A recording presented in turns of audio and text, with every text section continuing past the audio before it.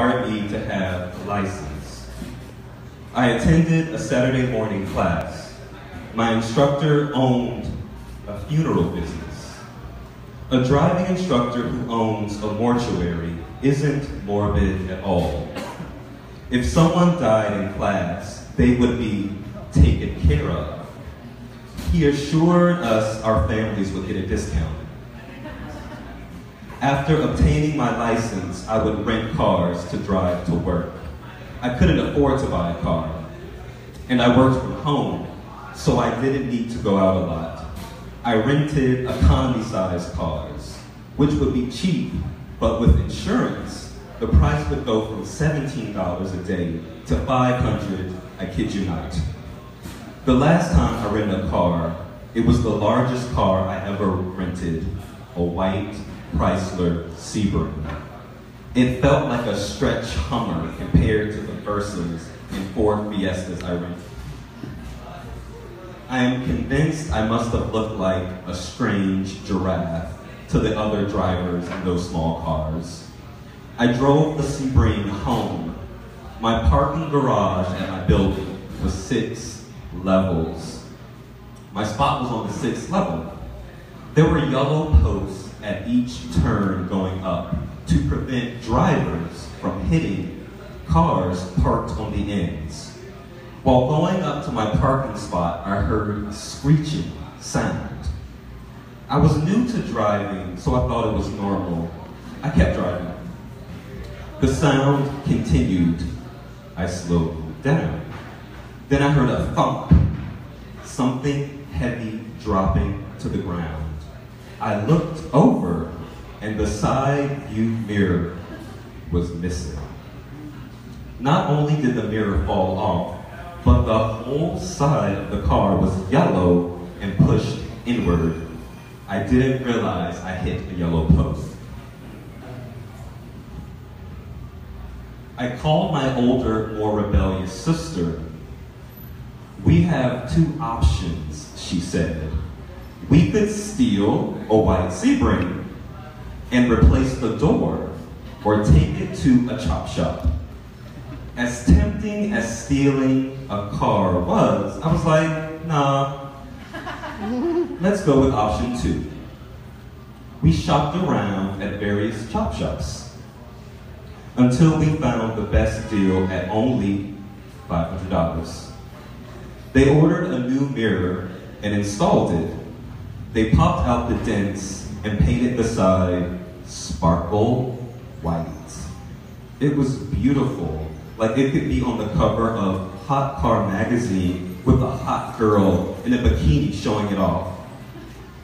On the way to return the car, I turned on the AC. It was about 80 degrees outside. White paint chips blew out of the air vents everywhere in the car and over me. I drove to the closest gas station, and luckily, there was a coin-operated vacuum. I have never vacuumed so fast in my life. It was as if I was on coke, meth, and Red Bull at the same time.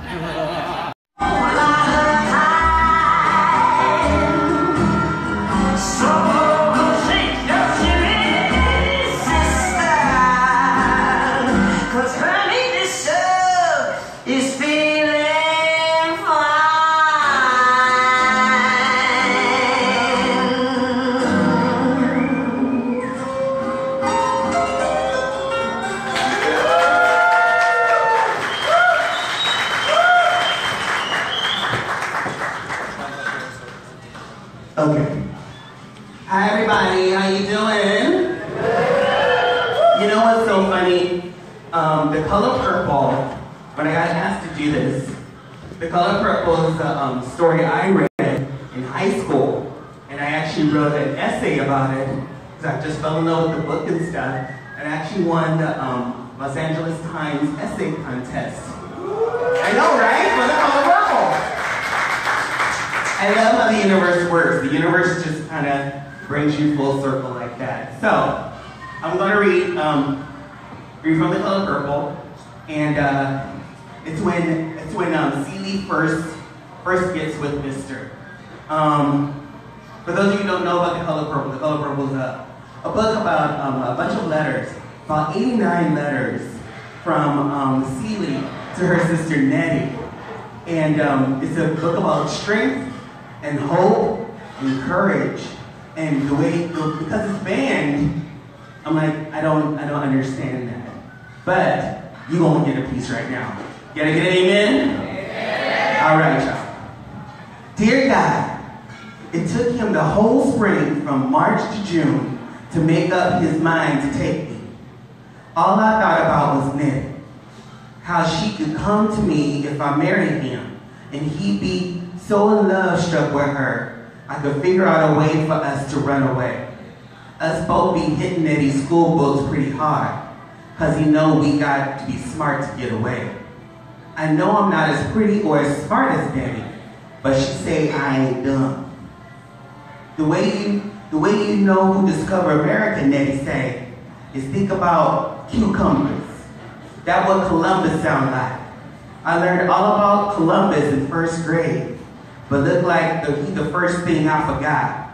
He said Columbus come here in boats called the Leader, the Peter, and the Santa Maria. Indians so nice to him, he forced a bunch of them back home with him to wait on the Queen. But it's hard to think with getting married to Mr. hanging over my head. The first time I got Big Pa, took me out of school, he never cared that I loved it. Nettie stood there at the gate, holding tight to my hand. I was all dressed for the first day. You too dumb to keep going to school, Pa say. Nettie the clever one in this bunch. But Pa, Nettie say, crying, Celie's smart too. Even Miss Beasley say so. Nettie dote on Miss Beasley, think nobody like her in the world. Pa say, whoever listening to anything Addie Beasley had to say, she went off at the mouth so much no man would have her. That how come she had to teach school. He never look up from the cleaning his gun. Pretty soon a bunch of white men come walking across the yard. They have guns too. Jamie asked Chloe to get to the ballot. With them, afterwards, they had ice cream, sodas. Jamie imitated the ballet dancers, and Chloe laughed so hard she got soda up her nose. Bonnie and Jamie taught Chloe to sail. She fell in the water at the dock, and Jamie fished her out. After they dried her off, Chloe said, "That was the most fun I ever had." At night, Chloe played board games with Bobby and Jamie. They toasted marshmallows on the fireplace. "I wish both of you were my uncles," said Chloe. "You get your wish, sweetheart," said Bobby. "When we get married, you'll have an Uncle Jamie too. You'll still be my one and only Uncle Bobby, though," promised Chloe. "And when we get married," said Jamie, "would you do us the honor of being our flower girl?" "What kind of cake are you having?" asked Chloe. "What kind of cake would you like?" asked Jamie. "Carrot cake," said Chloe. "Carrot cake it is," said Jamie. "Okay," said Chloe. "I'll be your flower girl." On the day of the wedding, Chloe put on her new dress. Everyone was excited and busy. Uncle Bobby lost the rings. Jamie couldn't tie his own bow tie. Chloe found the rings in Bobby's jacket pocket. She helped Jamie with his tie, and she helped Mama put her